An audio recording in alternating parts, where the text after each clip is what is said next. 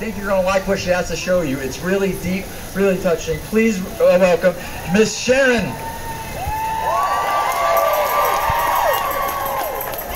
Hello, everybody. I have a story to tell you. I have a very sad story to tell you. My name is Sharon Mary Ivanhoe McPhee. And you know, I'm 72 years old in August. And I can't believe I'm standing here talking to you people about abortion. Something that I had to hide all my life. I had to talk about it because it's 2022 and there shouldn't be a reason that we should talk about abortions. So I'm going to tell you my story.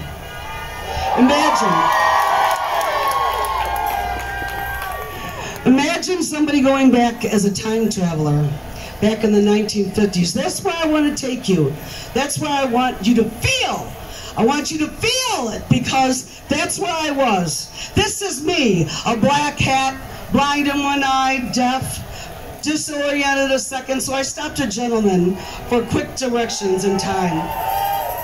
I'm a 70-year-old time traveler who knew the right person at the right time that granted me my recurring 20/20 vision to manipulate reality as I choose fit to find the truth. That I am Chicago's 1950s Bonnie and Clyde's daughter. I was charged a hefty price to go back in time, and I found myself zapped in Chicago's portal in Union Station where I had my answers. There I landed in this depot before.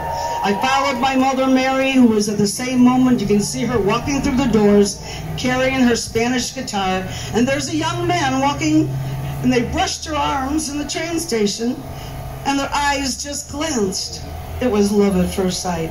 She was rushing to perform and singing English and Croatian for the troops that returned from World War II. I watched her work weekends as a soda jerk to save enough money to buy a cowboy boots and a cowboy outfit. Getting ready to compete. She won 4 times at the Morris B. Sachs Amateur Hour, broadcasted on television and radio. I listened to her records that she created. I sat in the front stage when Mary was the opening act for her idols. She sang, "I wanna be a cowboy sweetheart." And she introduced Roy Rogers and Dale Evans and got their autographs. So all her 1950s diaries were all true. There was no room for rumors. And then it happened. The long wooden pews in the Union Station is where my mother told Art she was pregnant with me. I heard him say, "Never fear, I'll go get the cash and we'll live happily ever after." I was on my mission to investigate.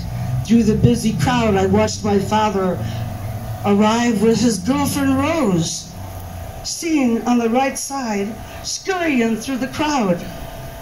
Art told Rose, "Wait for him, he'll be right back." I followed Art.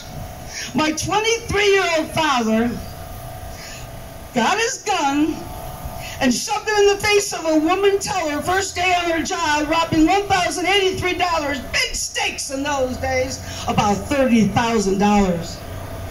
He went and got 2 tickets to New York and fled with his girlfriend. The FBI was waiting when he returned back to O'Hare. Federal judge sentenced Art to 3 years in prison. Mother found out when she heard it on the news. She saved all 69 love letters from prison, tucked in a shoebox with ribbons. I understand the truth now. Mother never stopped loving him. And then there was the abortion. She was going to Misericordia Home for Unwed Mothers, where she had to wash floors, scrub windows, and that was her health care. If you didn't have a man, if you weren't married, that's where you went. Catholic Charities picked you up, and that's where I was going to be given up for adoption. Well, my grandfather decided that he wasn't going to let his first granddaughter be taken away. So instead of being adopted to a man and woman, my grandfather said, he stole me under his coat and ran out. Well, my mother got her pregnant again. And she went to Misericordia, and that's where she learned about abortions. So she tried everything. She shoved things up her. When they told her she wasn't worth to have a baby because she wasn't married. And she drank poisons. And my sister came out mentally challenged. And then my mother got a job. She gave herself an abortion and it didn't work. My sister is 60 years old today. So she got a job as a long-distance telephone operator, and she started listening on the phone calls where abortions were given and done illegally. So her girlfriend got pregnant, and she didn't want the same thing to happen to her girlfriend, so she went to call the doctors, and she begged the doctors, please help my friend get an abortion because I don't want it to happen again. And he did. And he took her to the hospital, and they gave her an abortion, and I was there. I was 10 years old by then, and I held their hand, and I helped give abortions. I boiled the pot with the water, and I used all the instruments in the 1950s, and I helped my mother give abortions. And I hid their suitcase, and then somebody snitched. Yes, my mother had to run away, and I wrote about it today, because you know what? In 2022, I shouldn't be writing about abortions. I should be writing about the farm my mother had, and all the things that we had, and all the good life. But she died June 24th, 1998, the same day Roe versus Wade died. And you know how that affected me yesterday? All I did was cry all day until they called me to talk today. I hid that abortion suitcase all my life, and I have it. I have it. Do we have to go back to abortion instruments that were in 1950? I held their hand. I know what their stories were. I was there. I'm writing about it. My life is all about abortions. I hid that abortion suitcase. They never found it. There's no proof that it exists today, except the story that I'm telling you.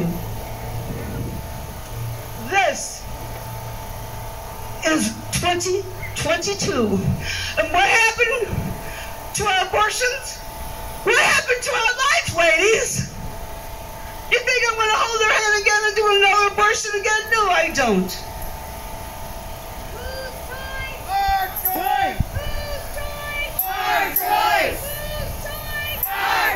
I will have this costume.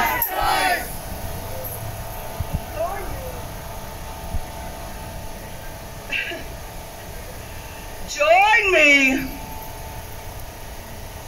in telling the Supreme Court that we won't take it.